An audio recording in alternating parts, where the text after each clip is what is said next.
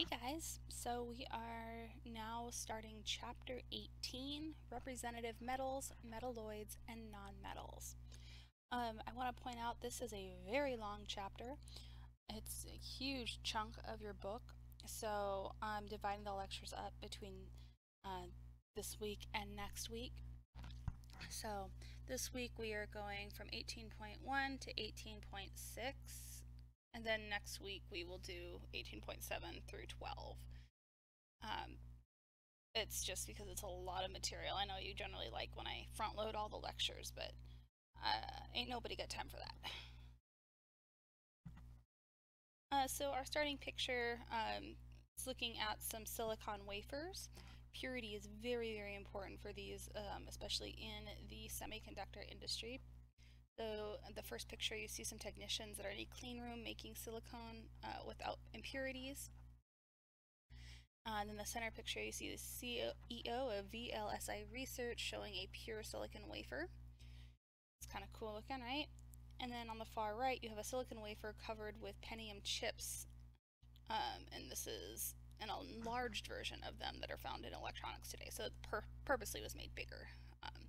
So you can see kind of what that texture looks like.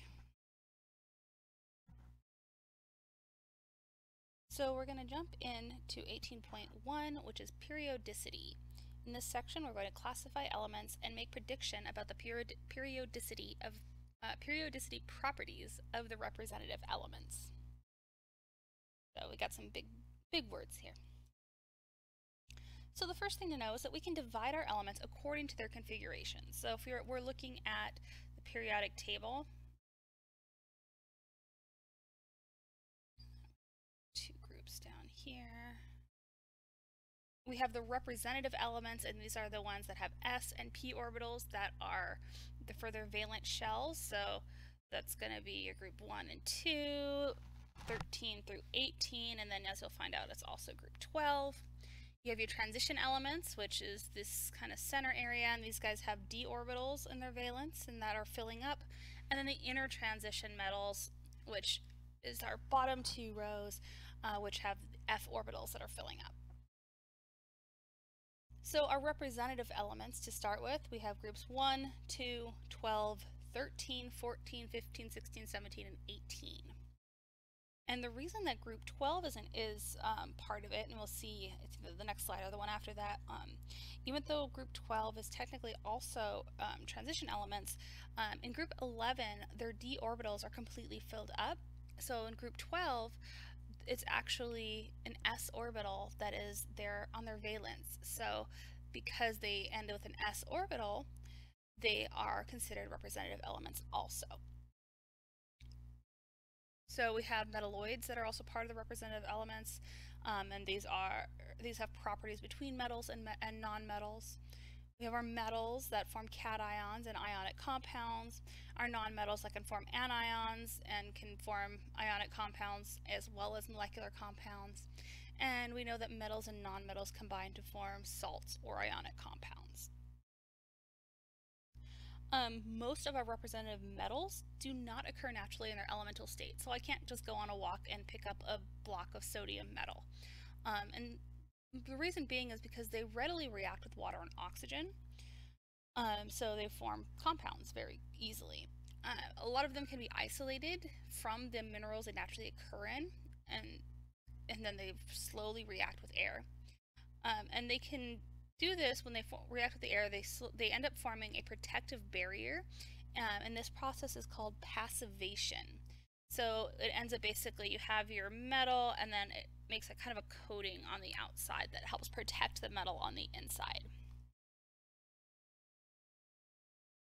So here's the periodic table, kind of showing you some color coding with the different groups.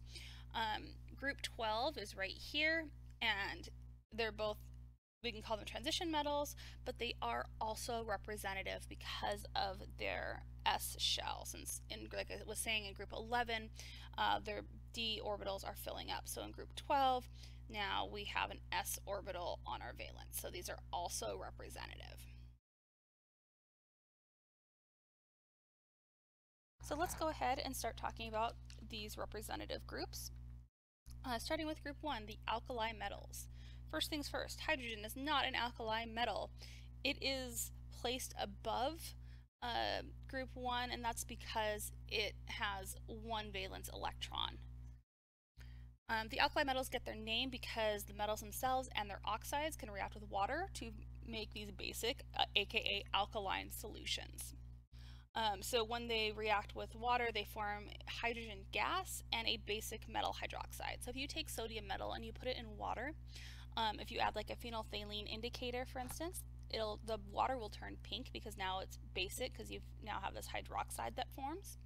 And then you'll notice some gases coming off that might actually light on fire, as because it's hydrogen gas, and then the energy that the reaction is putting out is enough to have that hydrogen gas react with oxygen. So these group 1 alkali metals have the largest atomic radii and the lowest first ionization energy in their periods. So as you go from left to right across a period, the alkali metals are going to have the lowest ionization energy, so it's easier to pull an electron off of them. They readily form +1 cations, and they are very, very reactive. In general, they tend to have a soft texture, so you can kind of cut them almost like butter. And they're going to react with all nonmetals except the noble gases. So when we're talking about all nonmetals, we're not talking about noble gases, since those are already have their nice valence and are pretty much stable. So when they react with these nonmetals, they form binary ionic compounds, meaning there's just that metal and your nonmetal. There's just two substances in your compound.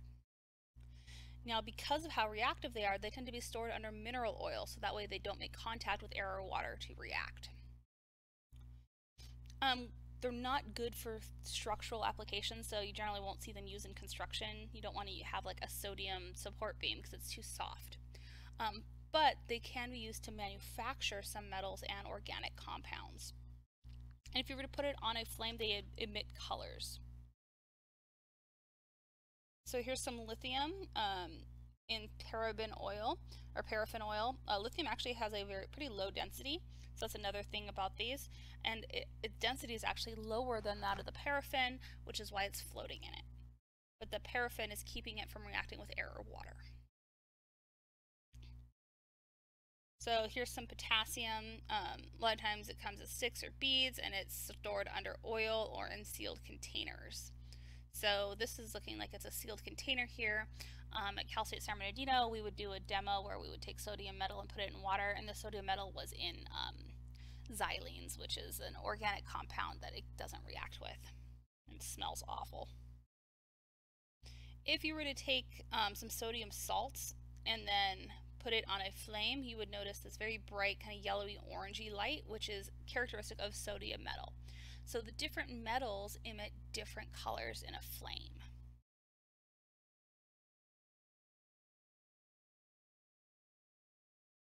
So our next group that we're going to talk about is group 2, the alkaline earth metals. So again, this is group 2 on the periodic table, and this name comes from the fact that their oxides react with water to make alkaline solutions. These have higher nuclear charges than group 1, and because of that they tend to be smaller atoms. And then they have a higher first ionization energy than group 1, but it's still pretty low. They're less reactive than group 1, but they're still very reactive. They're going to lose electrons to have an oxidation state of +2.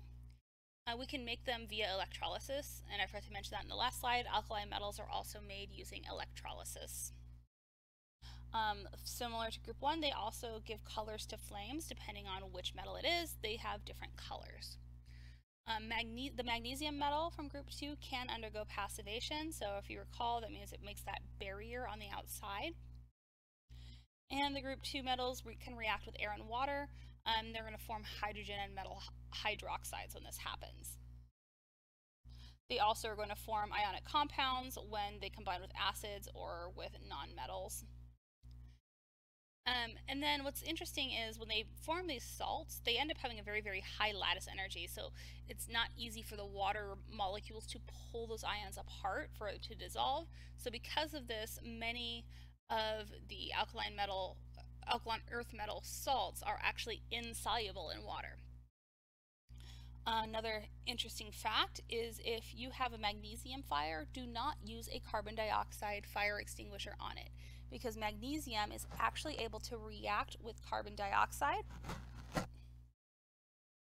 We have 2 Mg plus CO2, and it makes this magnesium oxide and carbon. So if you go and try to add carbon dioxide to magnesium, you're going to make things worse. Do not try to extinguish a magnesium fire with carbon dioxide.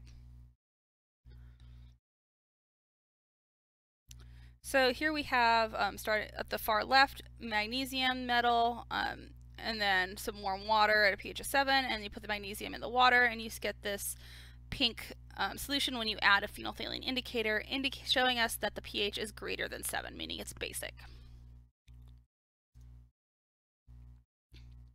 So now we're going to hop over the transition elements and start with our group 12, which doesn't have a name. And these guys are transition elements also, but because their last valence electron is an S electron, not a D, this makes them qualify as representative elements, or representative metals. We can also call them post-transition metals. So these actually behave more like alkaline earth metals than transition metals, so they actually have 2 electrons in their outer shell and form cations that have a +2 charge. Now, in groups 1 and 2, as you go down the periodic table, reactivity increases, but for group 12, it's actually the opposite. So the higher up on the table, the more reactive. Zinc is being the top most in group 12, and it's the most reactive. Mercury is at the bottom and the least reactive. Of the elements in it, zinc and cadmium are the ones that will react with acids and form hydrogen gas. One thing that's interesting is because of zinc's reactivity, it's often used to protect other metals from corrosion and used in sacrificial anodes like we talked about in electrochemistry, as well as it's used to make galvanized steel. So if we were to take zinc and add it to some acid, so we're just going to have just H3O+. And we're just going to assume it's hydrochloric acid, which is where that Cl- comes from. It's going to make hydrogen gas, zinc 2+, zinc chloride essentially, that's aqueous, 2Cl-, and water. Sorry, I ran out of room there. So zinc and cadmium, one of the reasons, the main reason that they are able to react with acids to form hydrogen gas is because they have lower reduction potentials than hydrogen. So a lower reduction potential than hydrogen, they produce hydrogen gas when they react with acids. And then we have mercury, which is just different. It can actually form diatomic mercury, which is kind of a weird thing. It's also a liquid at room temperature, as most of you know. It dissolves a lot of metals, forming what are called amalgams. I hope I pronounced that right. So basically an amalgam is when you have one metal dissolved in another metal. It reacts with strong oxidizing acids. So it needs to be an acid that can oxidize. So it's not going to react with something like hydrochloric acid. Mercury and hydrochloric acid will not react, but it will react with nitric acid. So you have some mercury here, and we give it some nitric acid, HNO3. We end up making this mercury nitrate thing.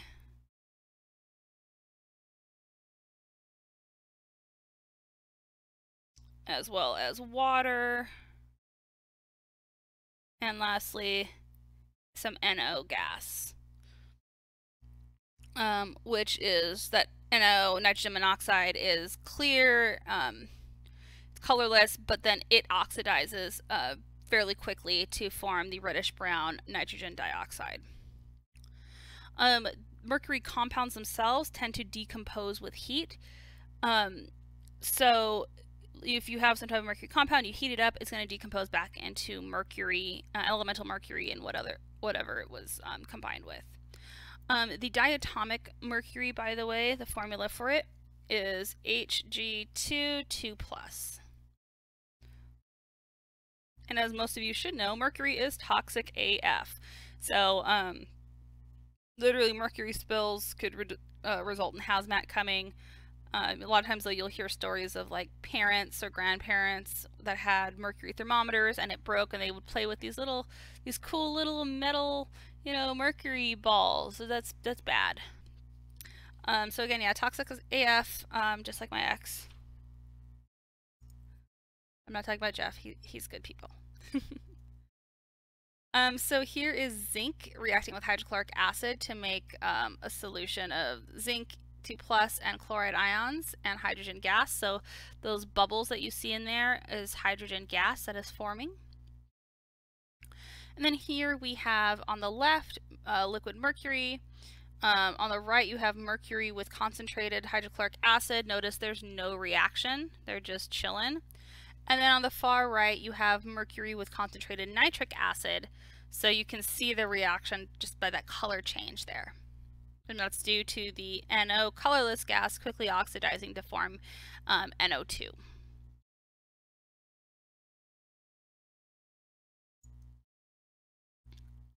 So now we have group 13. And this starts with the metalloid boron at the top, and then aluminum, gallium, indium, and thulium. Or sorry, not thulium, thallium. Boron is a semiconductor, being that it's a metalloid, and generally forms covalent binary compounds. Their oxides and hydroxides of the metals in it, so it's basically everything except boron, can vary in their behaviors. For instance, aluminum and gallium oxides are amphoteric. They can act as acids or as bases, whereas indium and thallium oxides and hydroxides are only basic in their behavior. Gallium, another little fun fact, has a very low melting point. So there's this disappearing spoon magic trick where the magician has some hot water and they're stirring it with their spoon, and all of a sudden the spoon disappears. What's actually happening is it's usually made of gallium, and that gallium melts in the hot water because it has a very, very low melting point. If you were to hold some gallium, it would probably melt in your hand. These metals tend to form ionic compounds where the metals have a +3 charge. Now remember that aluminum forms this aluminum water complex, which we talked about, was it chapter 16, I want to say, or 15? But we abbreviate it just by saying Al3+. There is also, though, a phenomena called the inert pair effect, and because of this, it allows them to have oxidation states 2 below their expected value. So some of them can also have oxidation states of +1 due to the inert pair effect. I'm not going to go into what the inert pair effect is, but you should just be aware that this thing exists and it causes it so that the elements can have oxidation states 2 below what you would expect. All of the metals react with nonmetals to form binary ionic compounds. We do get passivation with the metals, and when it occurs, it's more of a tough and hard outer film. Aluminum has some uses in construction, transportation. It's used in cans, aluminum cans, aluminum foil, cooking, utensils. It has a lot of uses. So aluminum is very healthy, or not healthy, helpful and important. I mean, I guess you could say it's healthy because it doesn't really hurt you, but aluminum is also a very good reducing agent, and you'll see later it's used to isolate some metals from their oxides.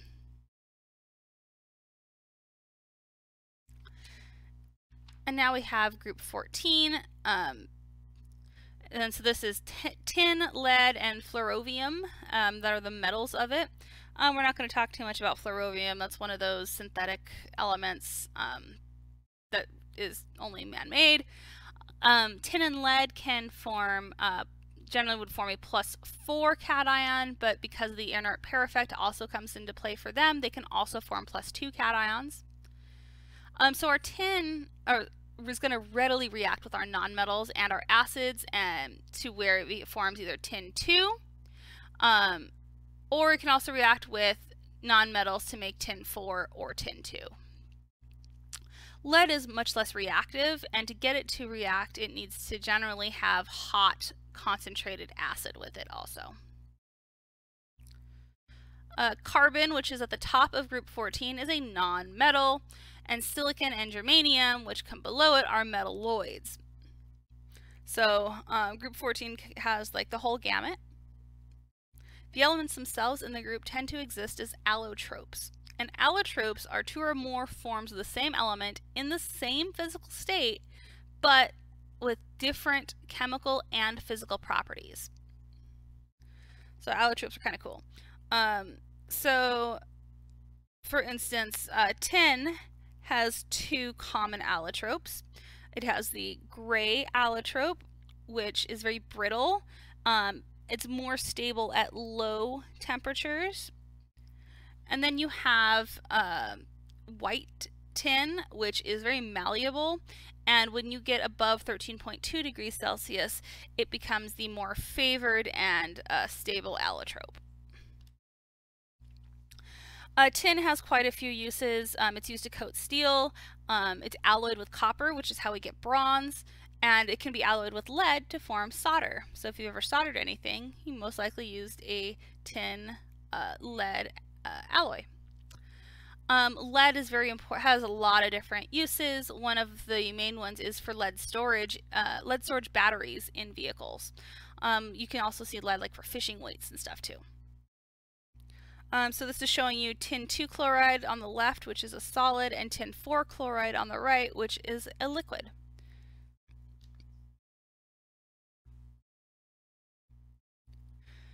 All right, group 15. We're starting with bismuth. It is the heaviest of the group. Actually, bismuth is really all we're talking about here. It readily gives up 3 of its 5 valence electrons to form bismuth 3+, and then this is stable because of the inert pair effect. And now it's only going to form compounds that have with an oxidation state of +5 for the bismuth when it's treated with a strong oxidizing agent. So the picture that you see there is a bismuth crystal. It's supposed to be relatively easy to make at home. You can get bismuth, like impure bismuth, on like Amazon and stuff, and then you melt it all down and then let it cool into these really cool crystals.